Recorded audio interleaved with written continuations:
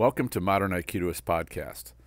The topic for today's podcast is being a good uke, and we've got a special guest. All right, so let's start our conversation with Francisco de los Cobos, who's joining us for a bit of an interview and a chat today about, firstly, being a good uke.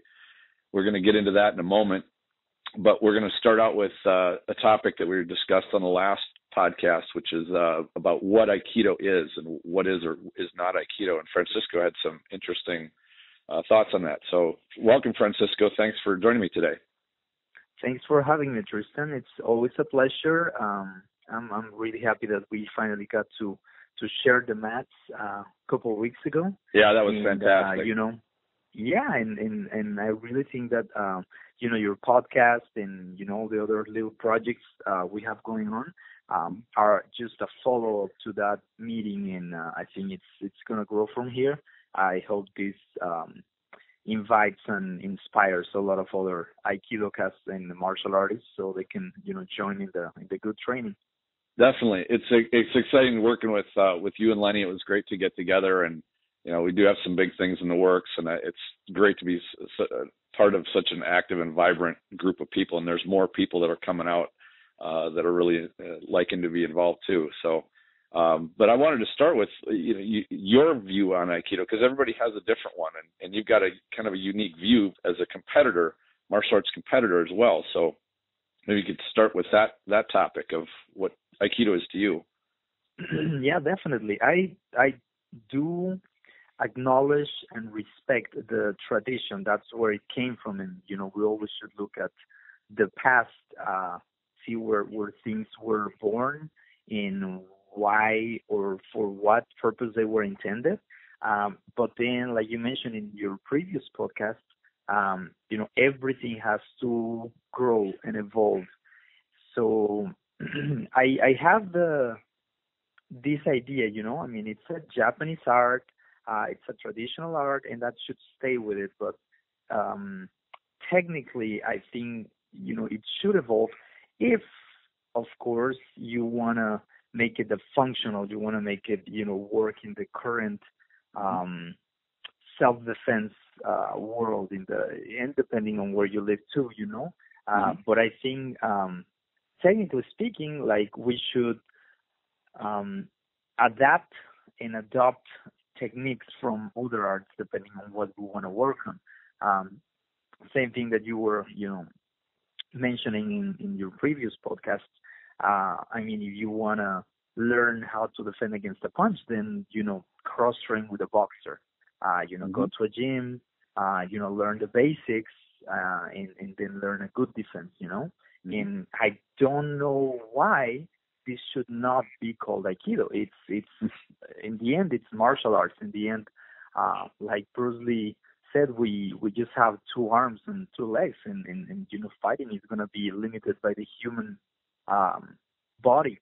So why not call Aikido adapting other techniques to our arsenal, to our tools?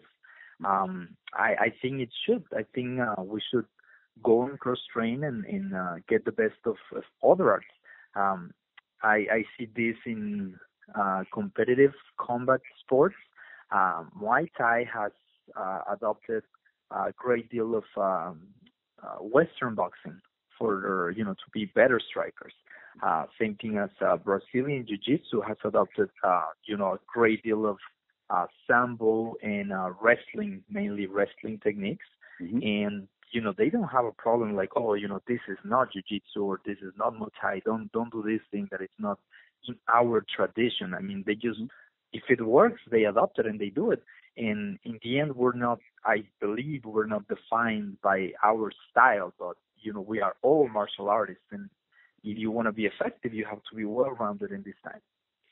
Yeah, I agree. In fact, just as you tell that story, I think back to those people that would make wagon wheels for horse and buggy, and they would see an automobile come along and they say, well, but that's not a horse and buggy, so I'm just going to keep making wagon wheels. Yeah.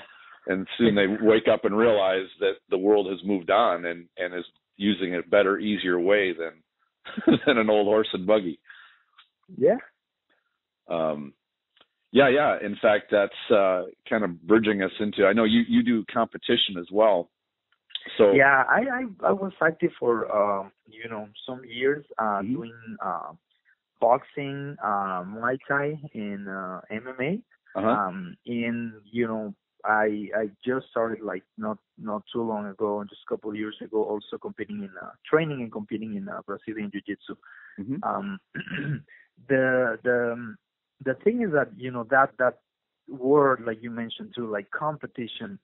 I don't know, like I think it's a very personal experience. Mm-hmm. And when you say compete, it doesn't necessarily has to be against somebody. Mm-hmm. I mean, the way I always view that, the way I kind of reconcile my aikido with competing in a combat sport environment was you're always thinking about masakatsu agatsu. It's Mm-hmm. you want to be better than yourself. You're Sure. competing. If anything, you're competing against yourself. And it just happens that you go to a setting where there's other martial artists that want to do the same, that want to get better at what they do, and you just meet with them, and each of us works on the things that we need to get better. And yeah, there's the aspect of winning and losing, but it's just part of it. I always looked at it from that perspective of bettering yourself, and I think that helped. I never saw any of my opponents with any disregard or contempt. I mean, the other way around. Like most of the people that I fought, I ended up being really good friends, and then training with them, and there's no ill will. Right. Yeah, there's a lot of people that compete and feel they're the ultimate warrior, and that egos Sure. take over sometimes. But most of the competitors that I met and trained with are super humble, are really nice people, because they have that exposure to reality, and they're just nice guys, which a lot of martial arts that don't have that venue to prove yourself, not to others, but just to yourself, to better yourself, to work in yourself. I've seen that some of those arts, especially traditional arts without competition, have like really, really blown egos, and yeah, I do something about competition. There was an article, an older article from Aikido Journal that just came up. It was an interview with Kenji Tamiki, and he talked in there, gave a little insight of something I'd never heard of before about Sakaku Takeda, who at the time, in his era, he viewed every human being as his enemy. Like if somebody came into a room, he would grab metal chopsticks and immediately like, who's that? Who's coming? And that was sort of the competitive mindset of the samurai at the time, because at any time you could be attacked. And there are many accounts of if you were a warrior, especially in Japan, but if you were a warrior, everything was a threat. Every possible person you come in contact with, you have to treat them as though they could immediately try to kill you. And, it said Takeda was a pretty temperamental person, almost to the point of being paranoid because of that, or what we would view from a modern standpoint as being paranoid. And I think if Ueshiba had the attitude of, well, you don't need to be like that, then that explains his desire for having a more peaceful relations with people. But I, being a competitor for many years as well, I did almost 3 decades of full contact competition. I had the same experience that you did. I had people that were such great friends that I would drive across the country to get beat by them. They were really good, amazing. They would share their knowledge. But when it came time to go, it was they were trying their best. I was trying my best. It still meant that we were friends, but we were both doing our best to win. And by doing so, we find out about ourselves, what needs work with our own martial art, where the weaknesses are. And that's the fun part, is finding those weaknesses and getting rid of them. But the idea that we were enemies or that we hated each other, that just was not even remotely part of the equation. We had a love, and I think this is when Sensei said, always practice with and train with joy in your heart. I had such joy when I would get together with these people because we were doing what we were passionate about. We were trying to do our very, very best, but yet we were brothers. We were kin in that. And not a lot of people understood that. They'd see us competing and be like, why do you guys do that? And it's like, you just don't understand. You don't understand how making yourself better and putting yourself through a crucible like this, it's not that we dislike each other, much less we're competing against each other, but there's no animosity or anything other than a real love. And so I think you can have both. I think there's room for both. I think you do. I think it's possible. In one of the things is that you're talking about experience. In this case, you and I, and I can think of handful of other Aikido practitioners that are friends of mine that also went into competition one way or the other, and they all found positive experience from it. So I'm not saying that we have the last word on the subject matter, but when people that have not had that competitive experience talk, negatively about competition, I think they're lacking a little bit of experience and perspective. So I found that for most of the people that I've known, competitions has been a great and positive experience. So the people that have a different opinion, I think they should first try. And once they know about the subject, then I think their opinion, their work can have a little more weight. Sure. Yeah. And for those people that have not experienced at least the very good side of competition, I kind of feel sorry for them because they're missing a tremendous life experience. And if they grew up with a brother or sister that they competed with, they've probably tasted a little bit of that. They're still brothers, they're still sisters, they're siblings, but you still want to do better. And it doesn't, at the end of the day, you hug and you love each other, but there's still that point of I want to win this foot race, or that's really all there is to it. And it did take me a little while to learn because I was an only child, so I never had that. I actually learned it in the sport, which I started when I was about 15 years old. And it took a bit to get used to because it can have a bit of a bitter taste in your mouth when you go and you try your hardest and you are defeated and you feel that bit of this little sting of humiliation and things like that. But you learn how to put that aside, and because if you embrace that, it'll just toxic. It'll be poison to you. And I believe that when things are in good spirit, like you can find them in many realms, not only in this case in martial arts, but I mean you go to the business side of things, and competition has prompted companies to do better, to create more efficient ways, more you just in general just get better at the product or service they're doing. If there was not such competition, then they would just be stagnant and just die. Like we wouldn't have such good services as we do today if it was not for competition. So it could be a healthy thing, it could be good, but like you mentioned, there's the ugly side. But that's not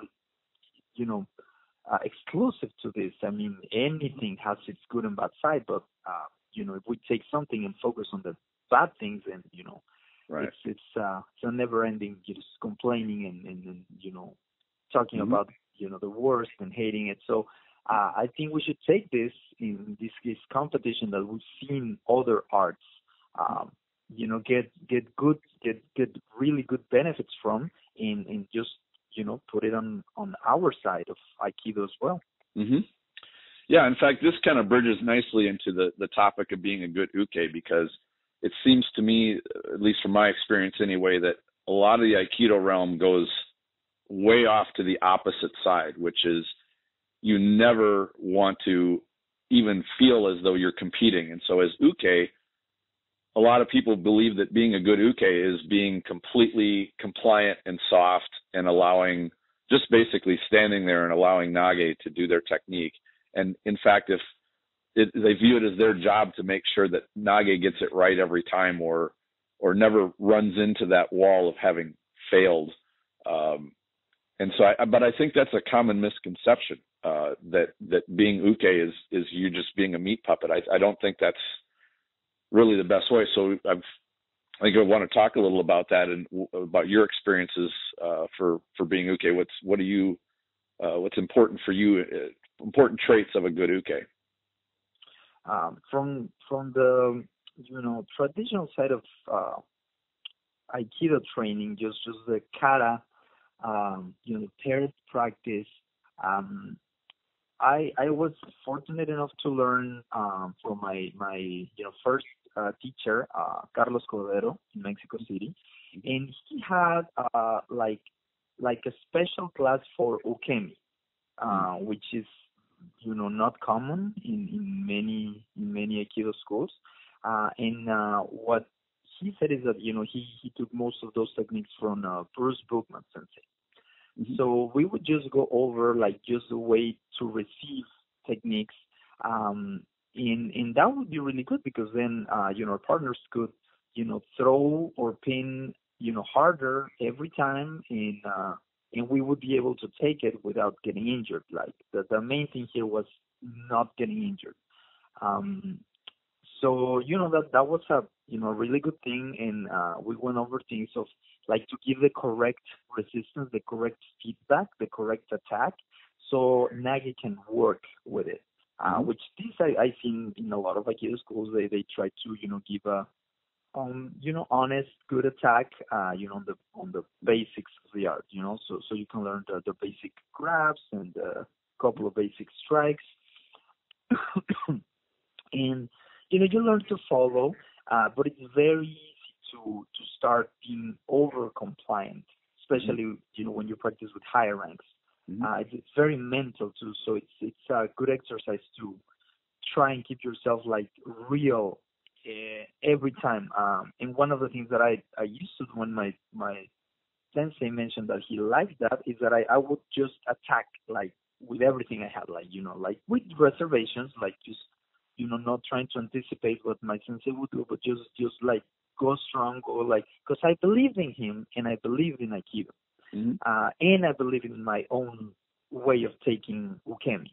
So it was fun. It was a good experience. He could show the technique that he intended to. People liked to see that. They got inspired, and it was just a good environment, good energy to practice.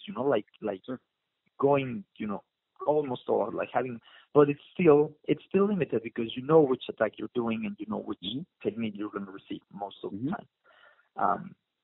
So up to that point, it was good, and I learned to have I would say a good ukemi and follow good.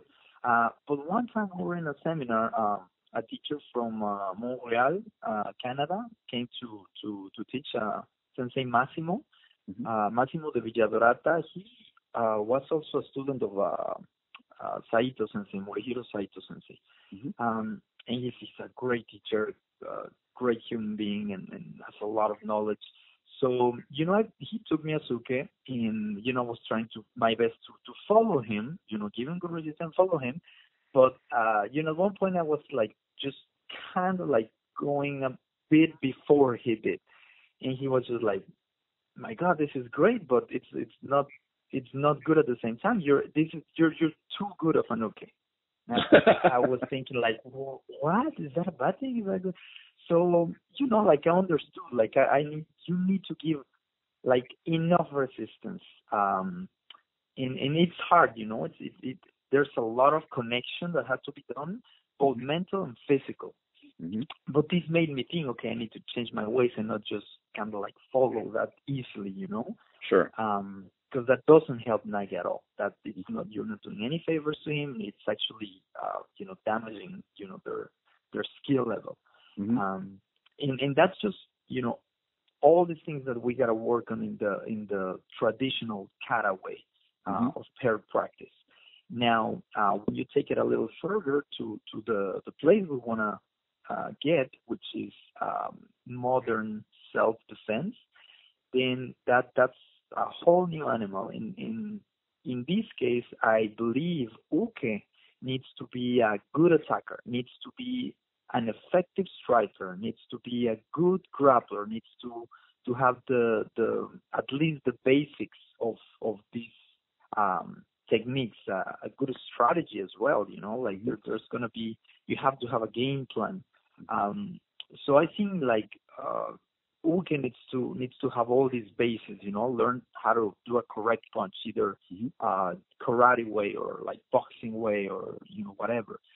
If you want to develop a good defense against takedowns, uke needs to be like excellent doing takedowns. Like needs to maybe take a couple of classes, or I don't know, like have a constant training with a wrestler, with a high level wrestler, so we can emulate that and we can develop a good defense against that. Like we need to be well rounded if we want to take this to reality, to the streets, to the self defense realm. We need to have very effective ukes, very efficient ukes. Yeah, well rounded. Yes. Yeah, absolutely. Yeah, and one of the things that I've added to my initial yellow belt test in the last year or so was actually I test my students on, can they throw good jabs, good crosses, good strikes and punches. Can they do an effective shove, push to get somebody away from them? I mean, these are all viewed as attacks, and I've not heard of any other Aikido instructors that have added attacks as part of their test. But really, it's an uke skill. The more you understand that attack, the better you practice, the better attacks you practice against, the more comfortable you will be when you are faced with them. And so, to me, they go hand in hand. The uke skills. My instructors always said that learning to be a good uke is about 60% of learning to be a good aikidoist. And it's even more so than just practicing being nage. And so I think it's an often neglected set of skills, but it's beneficial to making a good aikidoist, not only to be able to execute good attacks, but also to do the ukemi like you were talking about. And that's something with new students I notice I have to, because they don't have the ukemi yet, they aren't comfortable getting to the ground yet, and I don't want anybody injured either. We have to really back down and kind of go slowly so that when they're thrown, they don't hit their head or dislocate a rib or, get knocked around too hard. Yeah. And, like this is also, like twofold, like beneficial. Like for nage, nage will develop a correct defense, an effective defense against, realistic attack. And the second, like, uke is developing some, martial skill that actually is like immediately, translatable to self-defense. Like, I mean, doing a good takedown, a good strike, like you're going to need those in a real situation. So you're training also that part that, it's immediately useful as a self-defense tool. And I think that's very important as well. Uke should not be, like you said, just a dummy standing there. Uke should be like a competent attacker. Right. What I found too is both uke and nage. In studying the pugilism and the striking, the body mechanics are really similar, if not almost exactly the same as the ones that we use for throwing.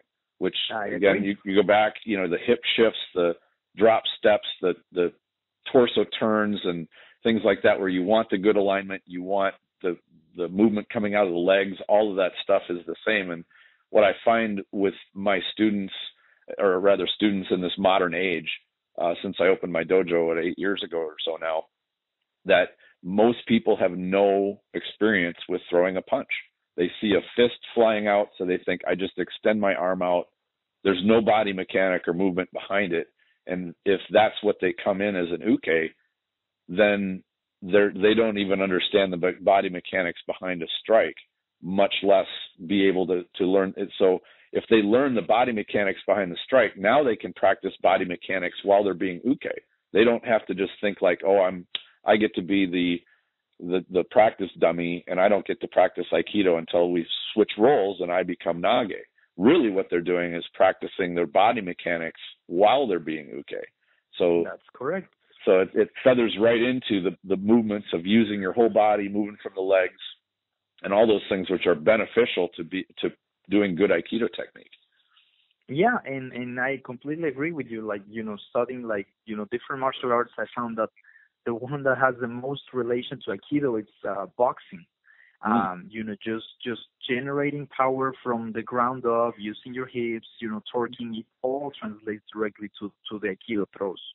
And one thing that, my teacher used to, have us when we're drilling, and I think this is really important, and this we can use when trying to be good ukes. What is a good uke?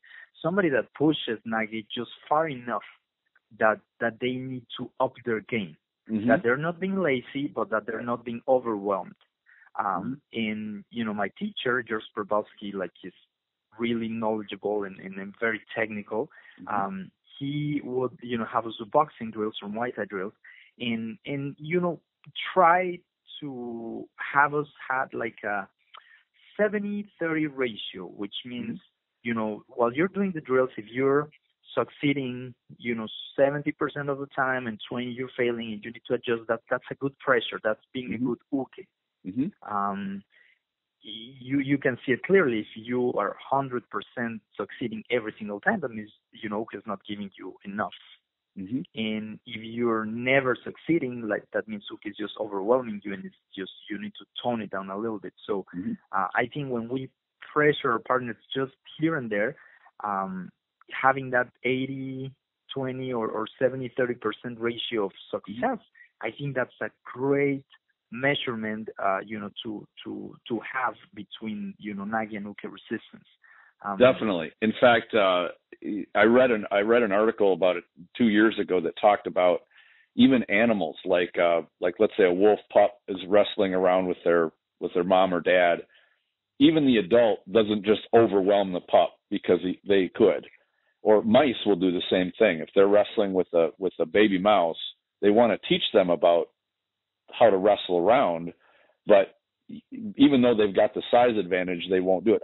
Because if they do it, what happens is that the wolf pup, for example, will just quit. They won't practice anymore because they're just getting outright beat. So even the adult knows, you kind of play around and you let the young one win enough, about 70-80% of the time, so that they want to keep playing. And yes. That's where and even animals know this. I mean, what's the brain size of a mouse? It's the size of a peanut, if even.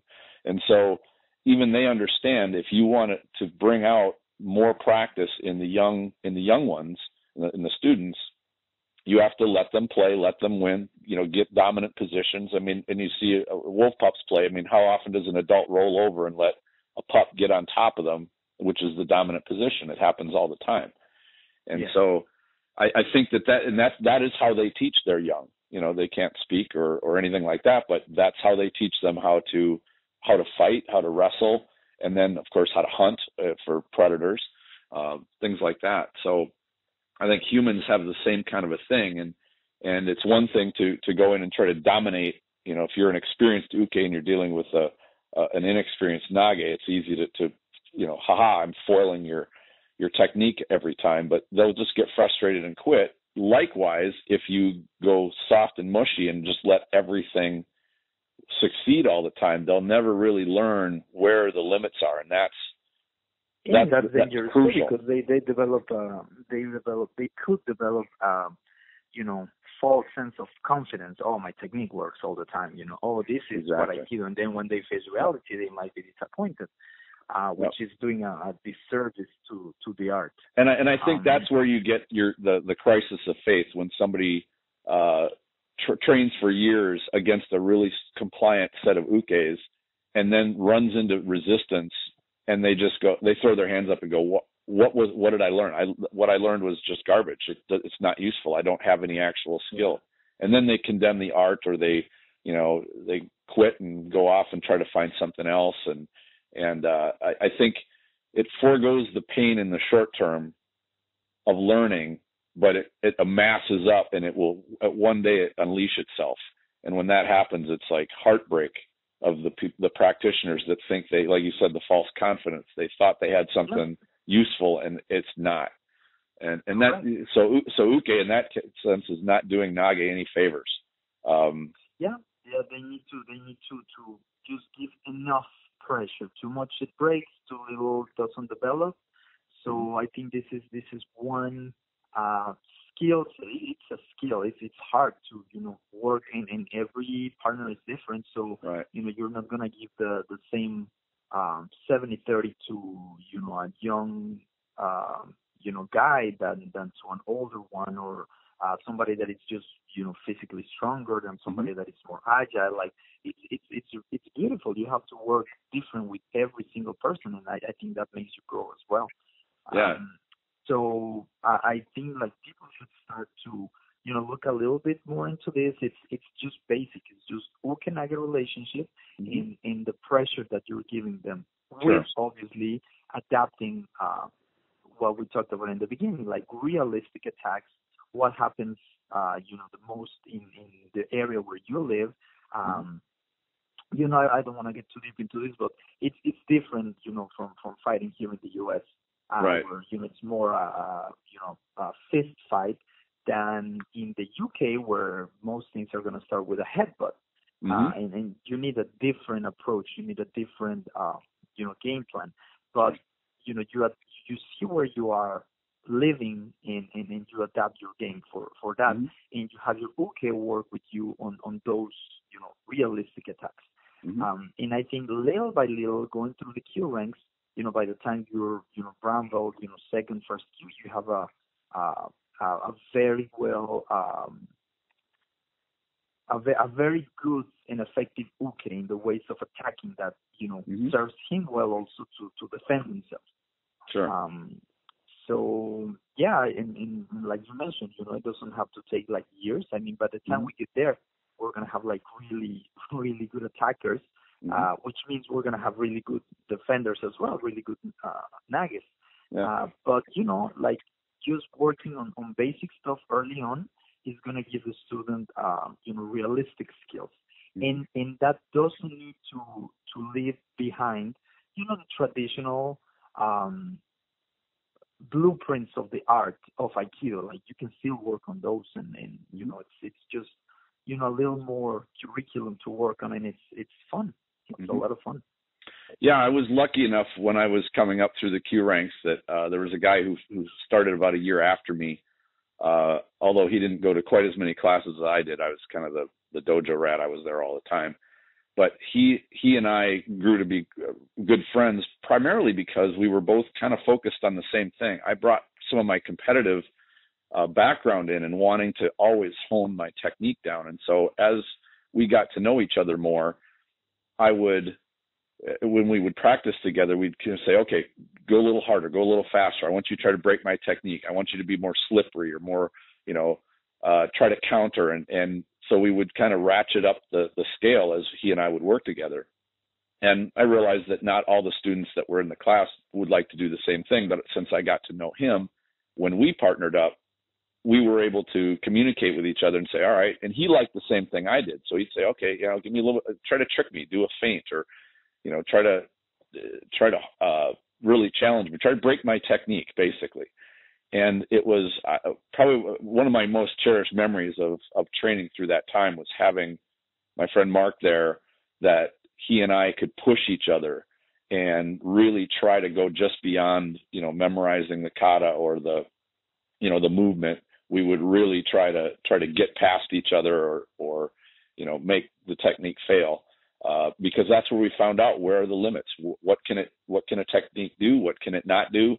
And you can see when it starts to break down, and that's when you need to shift to something else or abandon it or, make adjustments rather than force your way through that technique. Yeah.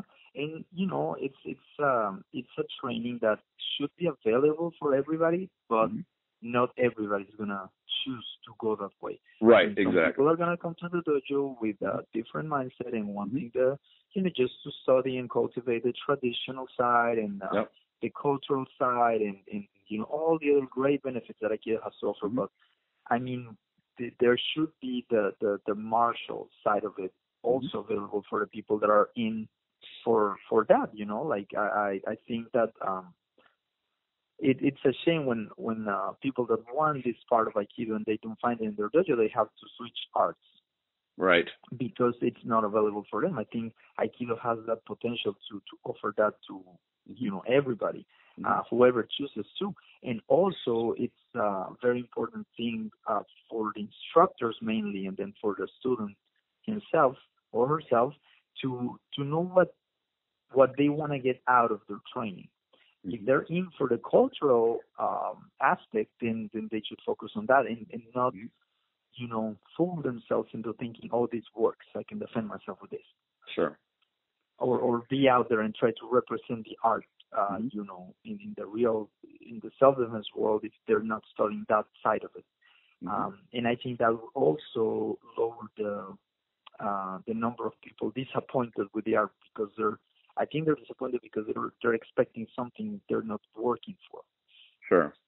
Yeah, one of the things I noticed in my travels is the atmosphere in some dojos. Now, the one that was in the dojo I came up in was fairly casual, and we were encouraged to help each other as ukes and nages. But I've gone to some dojos which are very solemn and somber, and where students are pretty much, you don't speak unless you're the instructor on the floor. So if you're working with a nage that's struggling, now in my dojo, my instructor always said, if you're working with somebody and they're struggling and they're having a hard time, you help them, tell them what they should be doing, guide them through it. But in some places, it's not like that. You're not only the instructor is supposed to help students. And what I saw was often they wouldn't because there's only one instructor and there might be 20 students. And so to me, I always took it the way that my instructor showed, which was, you might only be a blue belt or a purple belt or something. But if you know a way that you can help your nage, then help them. Tell them what they should be doing or give them some advice. And it doesn't matter if you're wrong, because if you let them struggle in silence and you don't help them, that inexperienced nage will see that and they'll be like, well, are you here to help me or am I just going to struggle by myself? And so have you noticed the same thing in traveling to visiting other dojos, or have you ever run across anything like that? I think I've had a good fortune to end up in dojos when I travel or go to seminars where everybody's pretty friendly and the atmosphere is like your old dojo, just try to help the partner if he's not getting the technique, with good explanation. So yeah, but I know that there are those other kind of dojos where, it's very ritualistic and almost like a sect or a cult, and that, doesn't produce good students. And and it's a shame too, because, some really earnest student might end up in that kind of dojo and, he's not going to find what they wanted to begin with. Yeah. And to be fair, I've only experienced that once or twice. It's not been very common. But it always makes me wonder, wow, they could be having such a better atmosphere and camaraderie in there, because when you train, you learn far more from your training partner than you do from the instructor who's leading the class. I mean, they'll show you, but you're really getting the tactile feel from your partner. That's where the magic really happens. And I actually wanted to also cover this a little bit too, which is, for those people, especially newer people to Aikido, and I found this when I started traveling to other seminars that weren't in my dojo or visiting other dojos. When I was an intermediate student is when I started doing this. But what I would do, and I felt that this was being a good uke, and that is if I was partnered with somebody that was more experienced, I would definitely let them set the tone for how to do technique, because you'd figure out, all right, is this person going to be kind of, work real slow and work on technical precision? Are they going to be kind of tight? Are they, how do they actually do it? And we had a visitor who kind of showed me how to do this before it was just coincidence, but he came to our dojo, and he was, I think, a Sandan at the time, and I was just like, I think, purple belt or blue belt or something. But he came from a pretty, I'd say, a little bit more strict of an organization, and a very respectful guy, and he and I became the best of friends. But when he came to our class, he'd visit to our city, and he would come in, and he'd train with us, but he would never say a word.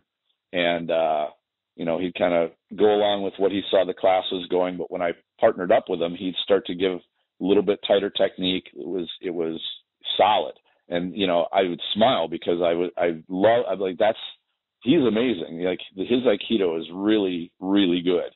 And once he gets a hold of you, there's no getting out. I mean, it was very tight. And so I would smile, and then I'd see him notice, and then he would start to, without saying a word, he would show some tighter pins, some, variations and nuances to technique that I didn't even notice, but he exaggerated it in such a way that I could tell what he was doing. And it was fantastic. I love that. And then, of course, when it became my turn to Nage, then I would try to do what he did. And so I would emulate, how he was doing it. And it was just, he guided me through really honing my technique. And I loved working with more advanced ukes like that. Because when they do that, you learn new things, and so they have to up their game again. Right. They have to get better because you already know, those little nuisances and things that you didn't know before. So now they have to come up with better things, better technique, better connection, better kusushi. But that's the way both uke and nage grow when you teach your partner like that, or when you put some pressure in your nage like that, being a good uke. So that's great. And I also wanted to share a story of when that same approach blew up in my face.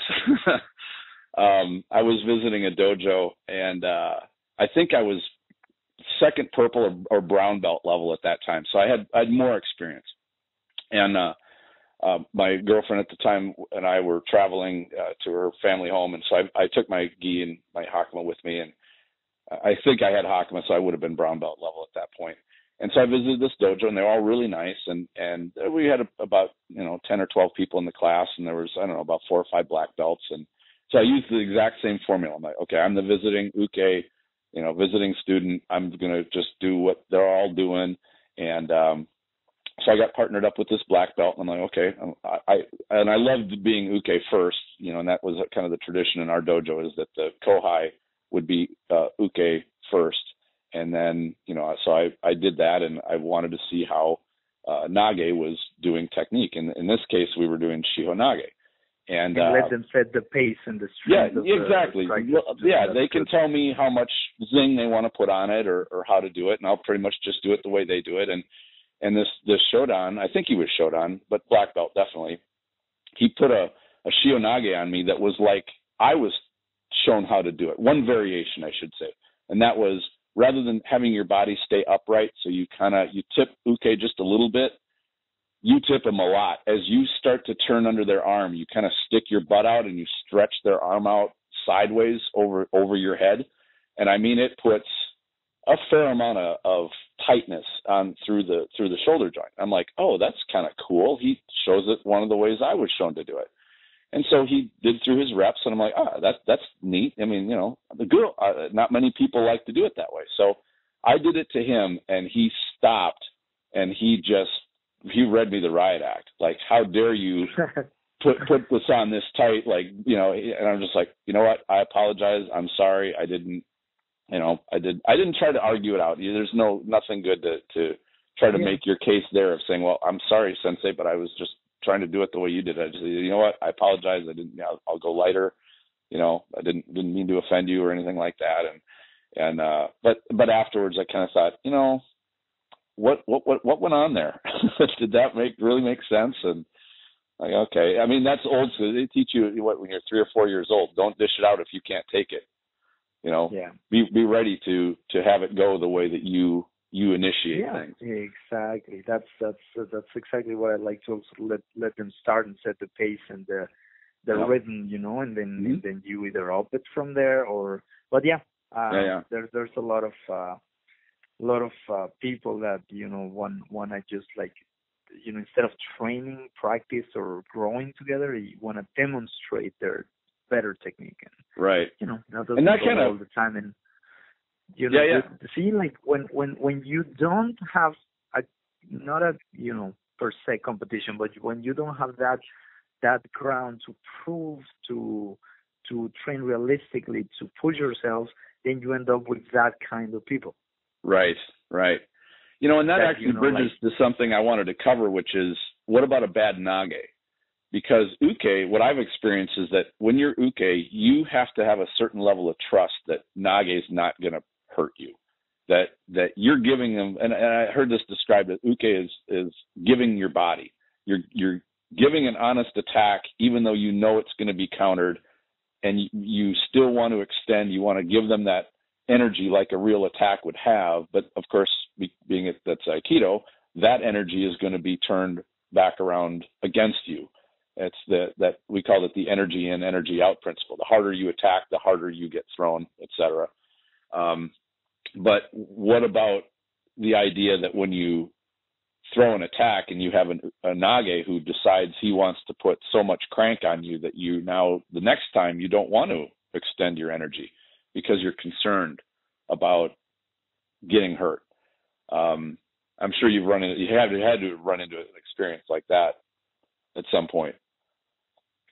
Like when you find that kind of people, just like really, in my experience, I have always been able to, thanks to a good ukemi, not get hurt, but you just kind of like either tone it down or completely disengage with the partner and just finish your session with him and bow out and then go away. I mean, pretty much. Like there's nothing to be gained from training with somebody like that. Like that's completely like ego driven. That has a bad intention.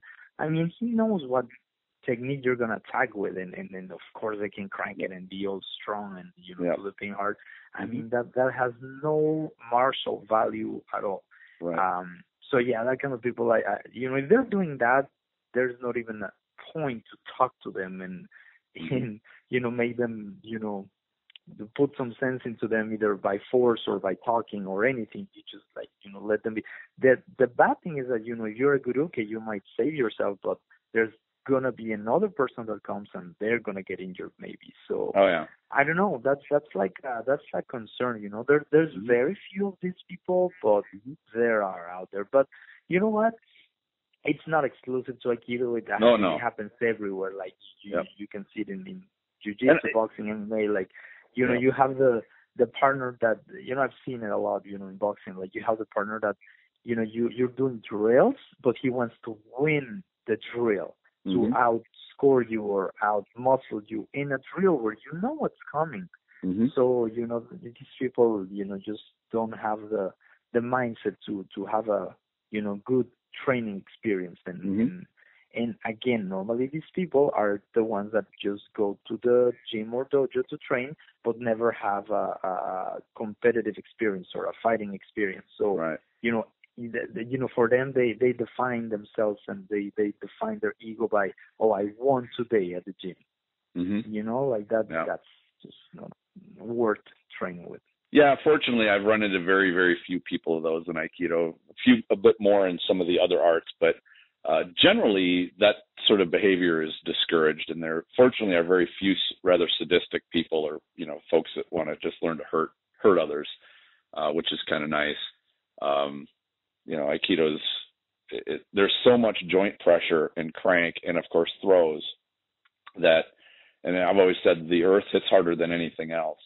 So throwing somebody to the ground or even allowing them to just fall from a high height is pretty rough, and at least until you get your ukemi down, and even then it's not necessarily a picnic. But I've got a judo instructor at my school that he's been doing judo since like the early 70s, and he's amazing, and he can not only throw smooth, but he could do the throw part hard, and then at the end when you're coming down, he just lifts you up a little bit and just sets you gently down. And he's just a perfect example of what good control of a throw all the way from the beginning to the end can be, even though he's got that variable. And I think Aikido's got this, is you can make your throw really powerful, but you can adjust it so that the impact at the end is pretty benign. It doesn't need to be, slam somebody hard, or rely on their ukemi or even challenge their ukemi, because then, you have that control to make sure that you can keep training throughout your session, or even, through the week, so your, ukes aren't getting banged up. Yeah. And, this kind of reminds me of, top level athletes, boxers, MMA guys. They don't train and spar hard every time. They don't try to hurt each other because their livelihood depends on being healthy and getting, to the fight day complete. So they're not going to spend or waste more than spend. They're not going to waste their energy or health in training sessions. They know that. And I mean, top elite level athletes do that. Like, why should that be different for us? Yes, right. There is time for hard sparring, like, maybe once or twice. And, but it's the training, the getting the technique, the conditioning, it's more important. Yeah, so absolutely. That's what we should focus on too. Mm-hmm. Yeah, and I wanted to share one what I call a bad uke story, and it kind of makes me laugh. But I had an old instructor, and he was infamous for this, so much so that all of the senior students knew that he would do this.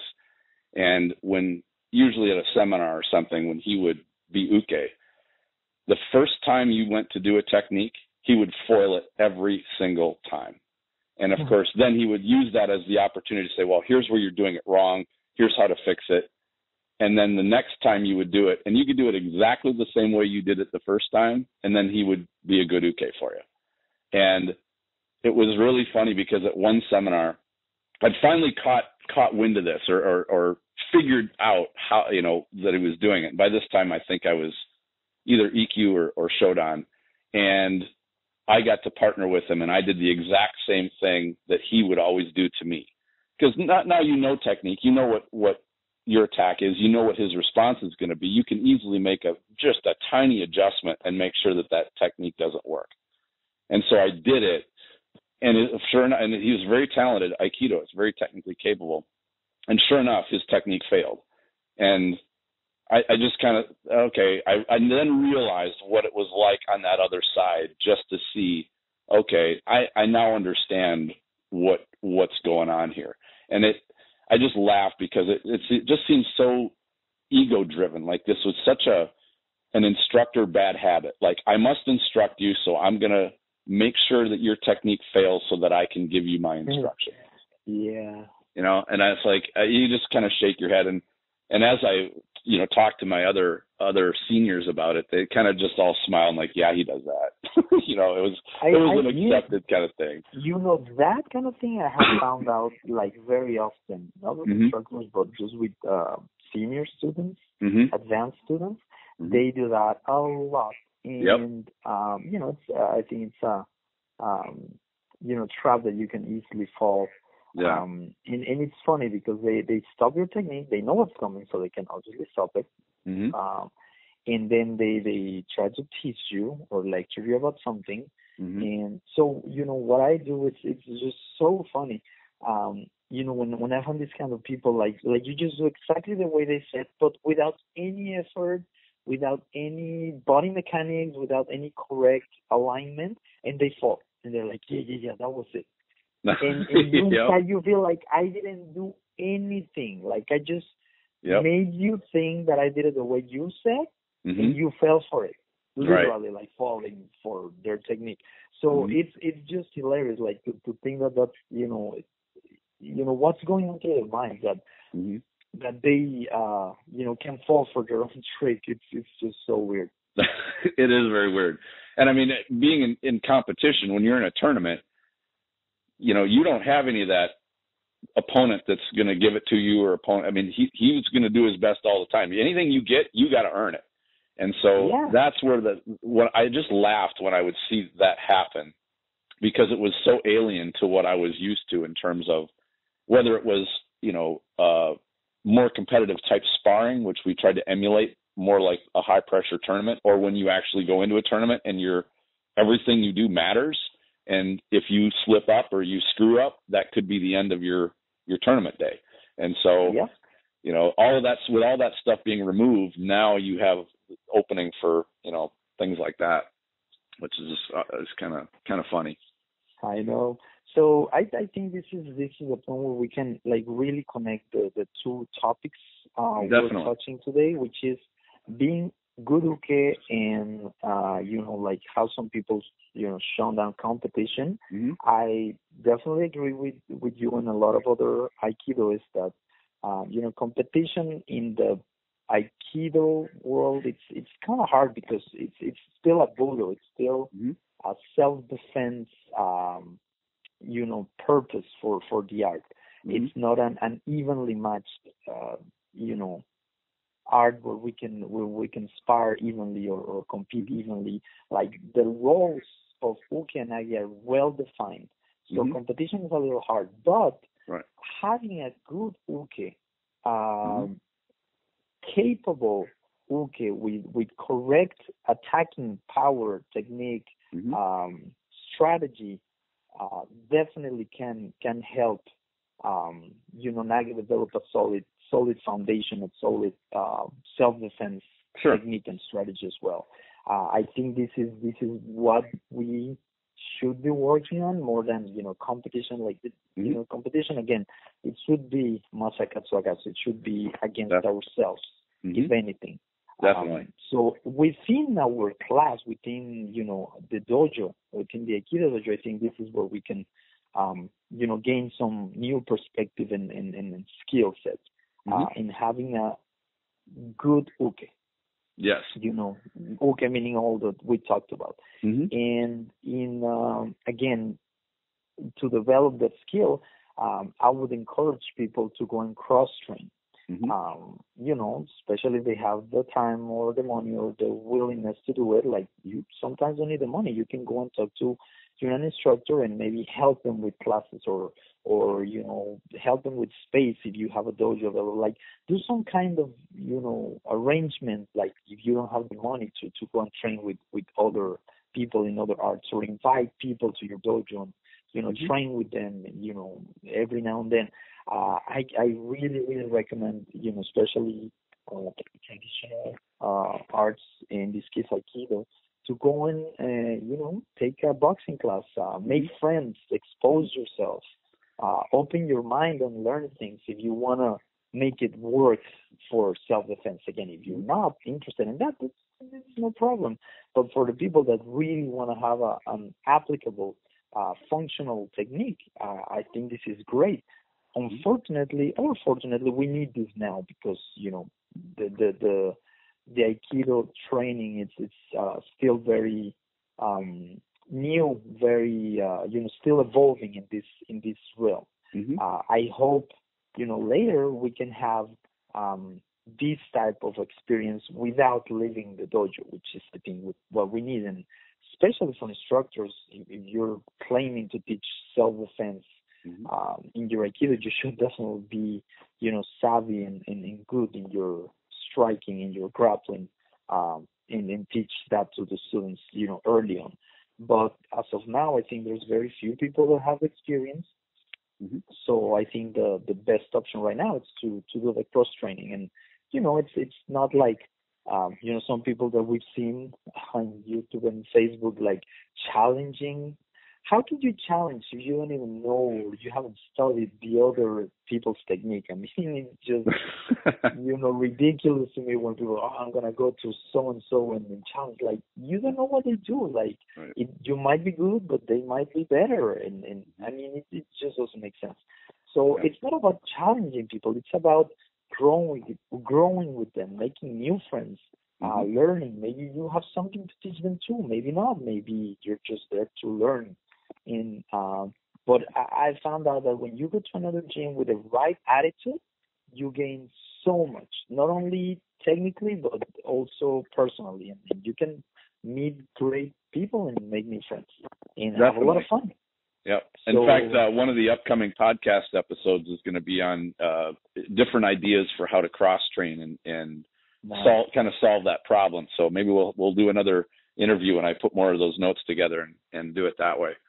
Yeah, sounds good. The last thing I want to leave with is actually an example from the cross training and even being a good uke part. And that is for Joe, and you met Joe when we were down at Lenny's a couple of months ago or so.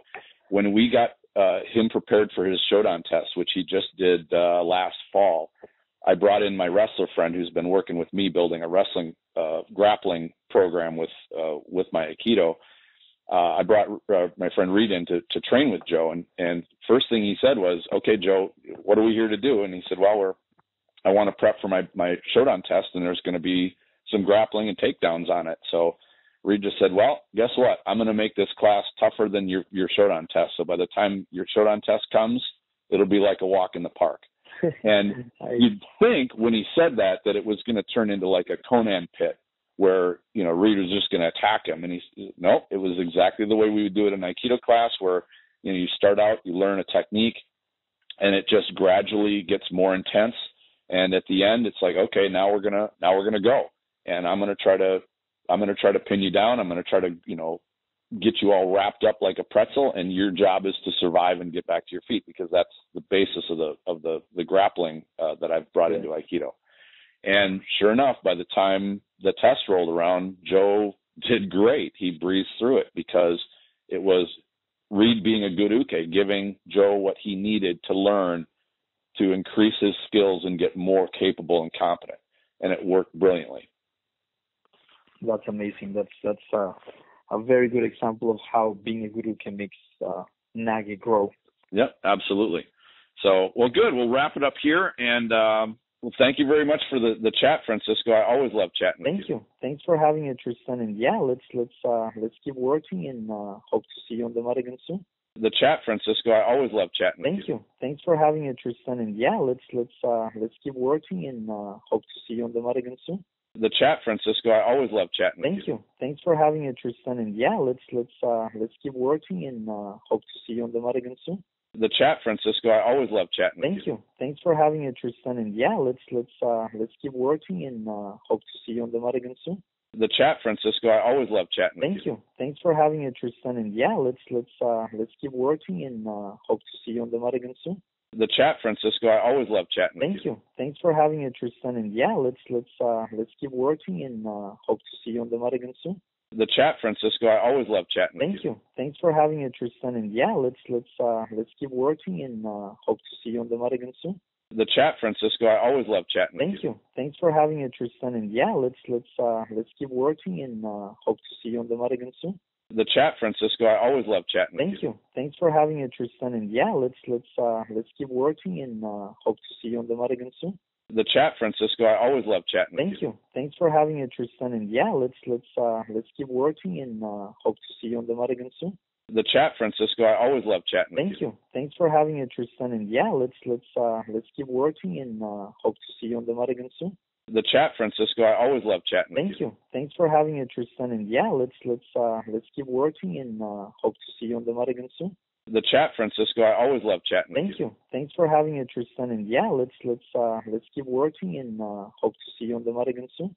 chat, Francisco. I always love chatting with Thank you. Thanks for having it, Tristan. And yeah, let's keep working, and hope to see you on the mat again soon. The chat, Francisco. I always love chatting with Thank you. Thanks for having it, Tristan. And yeah, let's keep working, and hope to see you on the mat again soon. The chat, Francisco. I always love chatting with Thank you. Thanks for having it, Tristan. And yeah, let's keep working, and hope to see you on the mat again soon. The chat, Francisco. I always love chatting with Thank you. Thanks for having it, Tristan. And yeah, let's keep working, and hope to see you on the mat again soon. The chat, Francisco. I always love chatting with Thank you. Thanks for having it, Tristan. And yeah, let's keep working, and hope to see you on the mat again soon. The chat, Francisco. I always love chatting with Thank you. Thanks for having it, Tristan. And yeah, let's keep working, and hope to see you on the mat again soon. The chat, Francisco. I always love chatting with Thank you. Thanks for having it, Tristan. And yeah, let's keep working, and hope to see you on the mat again soon. The chat, Francisco. I always love chatting with you. Thank you. Thanks for having it, Tristan. And yeah, let's keep working and hope to see you on the mat again soon.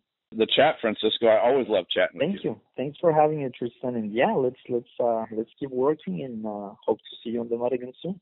The chat, Francisco. I always love chatting with you. Thank you. Thanks for having it, Tristan. And yeah, let's keep working and hope to see you on the mat again soon.